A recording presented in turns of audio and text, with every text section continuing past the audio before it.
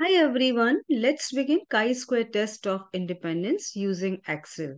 Here is chi-square test where we have two independent variables. We just want to check whether there is any association between them. There is two categorical variables I have taken. So first of all, let me explain you what do you mean by chi-square test of independence. The chi-square test of independence is used to test the hypothesis that two categorical variables are independent of each other. The procedure involves comparing the observed cell frequencies with the expected cell frequencies, and observed cell frequencies are the actual number of the cases falling in different cells of contingency table, and expected frequencies are the number of cases that should fall in each cell if there is no relationship between the two categorical variables.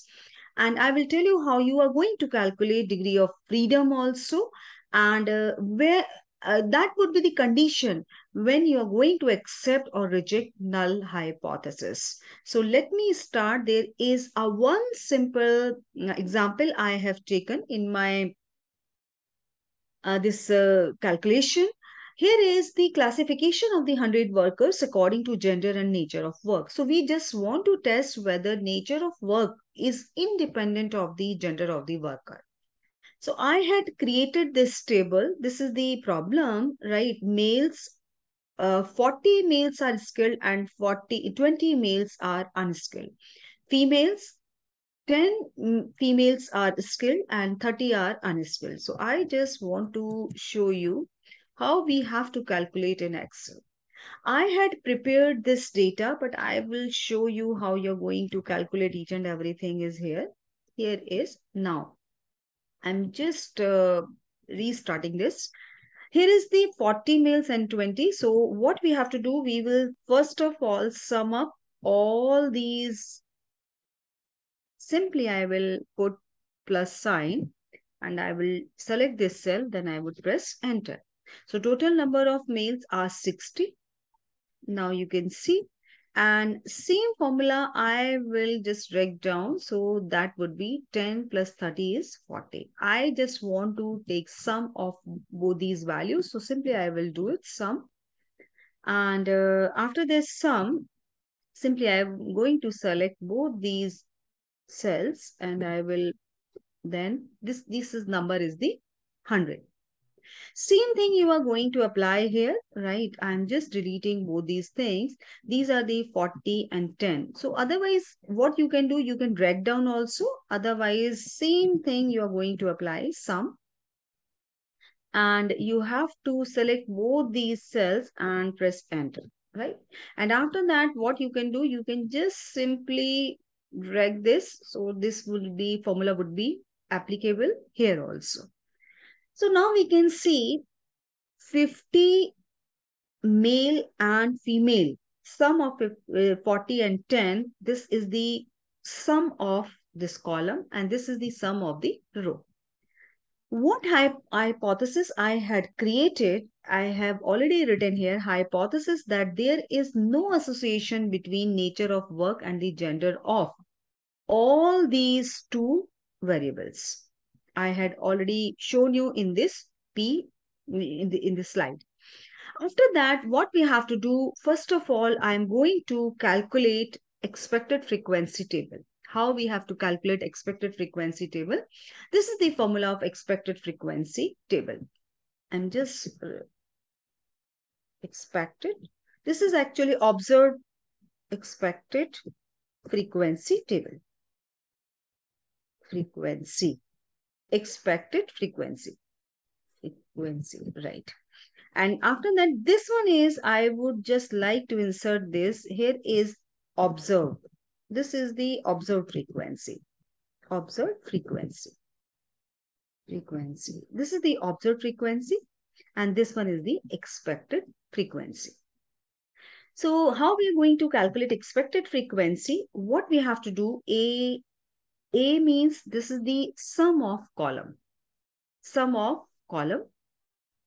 Sum of column and sum of row multiplied by sum of row divided by n, divided by total number. N means, I'm just noting down here, total number.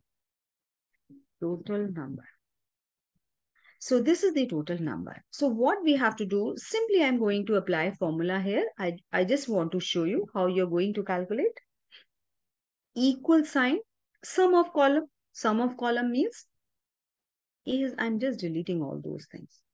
I don't want to take it anything here, right? I'm just deleting each and every value. As fresh, you can learn how we are going to calculate these values. So simply I will put this and A. A means here is sum of column. So I had selected this. Then after that, multiplied by sum of row. And after that, divided by total number. So simply I will press enter. So now expected frequency is 30. Expected frequency is 30. Same thing, what I will do, female, right? Simply same thing, I would follow this. Here is total sum of column is, you can see here, sum of column is this, and sum of multiplied by sum of row is 40 and divided by the same thing, and after that this is 20. And now we will sum both these numbers. So simply I'm going to use sum, and here is I'm going to select both these cells, and this is the 50 is the number. This is the one way. Another way, what we can do, if you don't want to apply again and again this formula, at the only in the once first cell, you're going to apply this formula. After that, what you can do, total would be same, because simply I am writing is total 60 and 40, that is already given, right? And sum of this total is 100. So what I will do here is, I just want to know expected number of this column. So what I will do, equal sign, this number minus this number. So whatever is the left out, that would be unskilled number. That would be unskilled number. So that means 30 is the unskilled male expected frequency. Same thing I can apply here, equal sign, this number minus this number. So simply I will press enter. So now the 20, and here is, this is the expected, right? And here is, I'm going to apply equal sign, sum, again, sum, and after that, what I will do, I would select both these cells, and this is the number. So unskilled and skilled, this is the number. Now, what I will do, simply I am going to apply chi-square-test formula. Observed frequency in this column, we can see here. Observed frequency, right? 40, 10, 20, 30. Expected frequency, you can see here in this, in the next column, this is the expected frequency, 30, 20, 30, 20, right? Then I'm going to apply this formula, observed minus expected frequency. Observed minus expected frequency is the O minus E whole square. So simply 40 minus 30, right? And the whole square of this, 100. Same is 10 minus 20, whole square of this. And after that, what I did, chi-square test formula is, I had already written here. Here is the chi-square formula, O minus E, whole square of this divided by E, expected number. So 100 divided by 30, that means 3.33. Right, I will show you how I have applied this. Simply what you can do, equal sign, this divided by this number. So enter. So this is the number, and just let me, number of decimals should be less. And simply I will, what I will do it, I am just drag this formula here, right? So all these numbers would be here. And this is the formula, summation of O minus E whole square divided by E. So simply what I will do here, you can see, I'm just showing you sum. Simply you will write sum, equal sign, sum. And here is the sum means all these values only. And after that, you can press enter. So same value, 16.67. How I have got this. So this is my calculated value. Now we would like to find out p value. right? P-value of this, P-value how I have to calculate is chi-square is value is, you can see here, I am just applying this chi-square value. I'm just calculating this. This is, I don't think so, 16.3, no. I'm just going to take it this value, chi-square value. And this chi-square value I had already calculated, that is 16.67. And degree of freedom, how I have calculated degree of freedom, I can show you on this slide. This is my expected table. You can see here, simply I had applied this formula. And after that, you can see here, chi-square test value is 16.67. Degree of freedom, I had calculated R minus 1, C minus 1, 2 minus 1, 2 minus 1, right? So that means row, 2 rows, C stands for column. So row minus 1, 2 and column minus 1, that would be multiplied and that answer is 1. So degree of freedom 1, chi-square test 0.05, that is 3.84. So first of all, I'm going to calculate how you are going to calculate this chi-square test value, right, in Excel. If the calculated value of chi-square test is much greater than table value, hence the result of the experiment does not support the hypothesis, nature of work does not seem to independent of the gender of the worker. So let me calculate all these values.